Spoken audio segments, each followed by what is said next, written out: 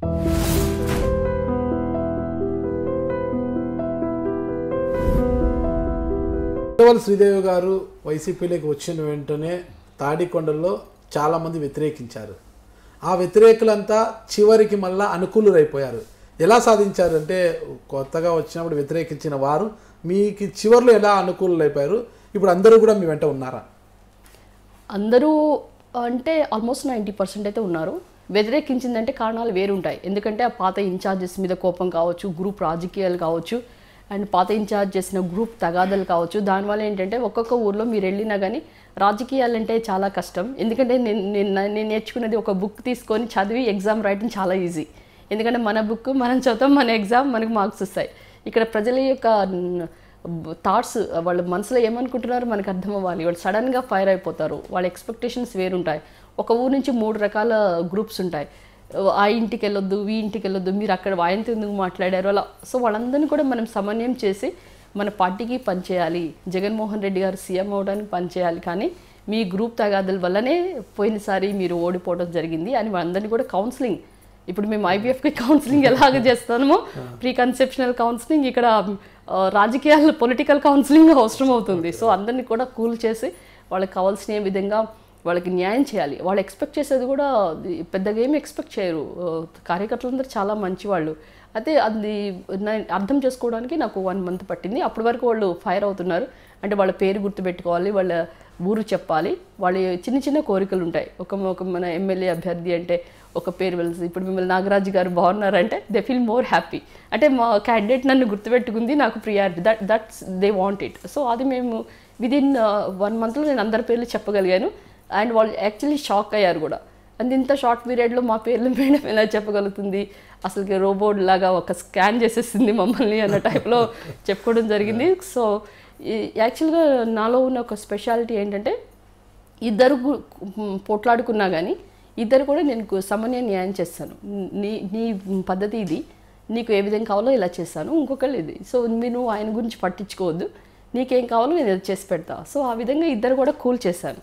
ఎందుకంటే ఒక ఊర్లోనే ఇద్దరు ఉంటారు, ఒక బ్యాచెస్ ఉంటారు, రెడ్డి బ్యాచెస్ కానివ్వండి, రకరకాల కులాల్లో. సో వాళ్ళందరికీ కూడా మీ ఇష్యూస్ మీరు పక్కన పెట్టి మీకు ఏం కావాలో మీరు నన్ను అడగండి, నేను మీకు కావాల్సింది చేసి పెడతాను. సో మీరు ఇద్దరు కొట్లాడుకోవద్దు అని ఆ విధంగా వాళ్ళకి కౌన్సిలింగ్ చేయడం వల్ల వాళ్ళందరూ ఒకే అక్క మాతో ఉంది, మాకు న్యాయం చేస్తే ఇదే మాకు కావాలి, మీరు మిగతా వాళ్ళకి ఏమైనా చేసుకోండి కానీ మాకు చేయాల్సింది అయితే చేయండి అని చెప్పారు.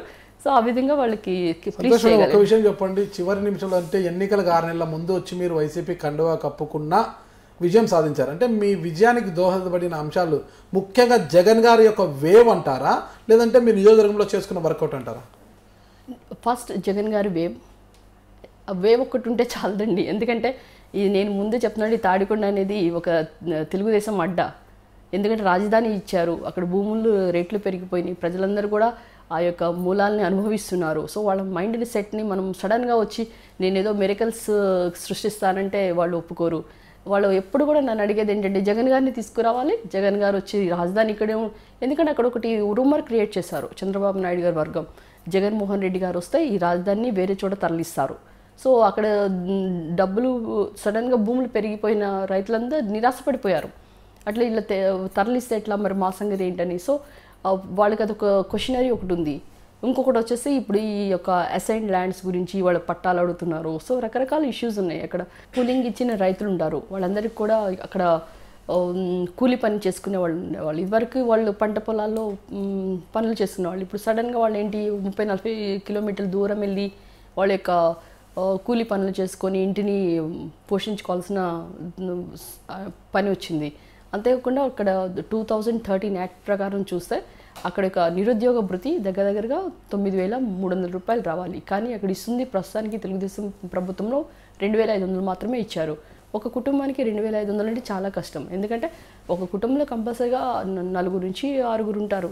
సో మనం ఒక 25 kg రైస్ తీసుకున్నా కానీ అది 1,200-1,500 అవుతుంది కదండి. మరి ఎలా బ్రతుకుతారు? అందువల్ల ఏంటి ఈ యొక్క రైతు కూలీల కడుపు కోత అనేది చాలా ఆక్రందన చూస్తుంటే అక్కడ చాలా హృదయ వికారంగా ఉంది.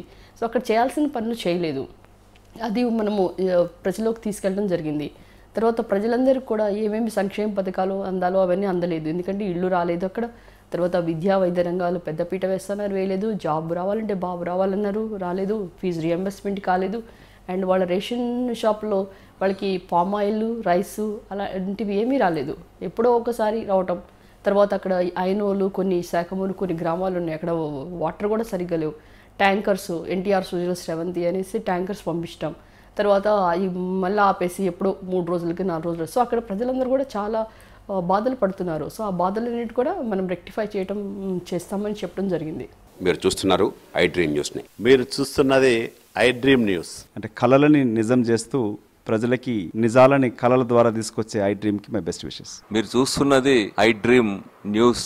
మీరు చూస్తున్నారు iDream channel. For more videos, please subscribe iDream.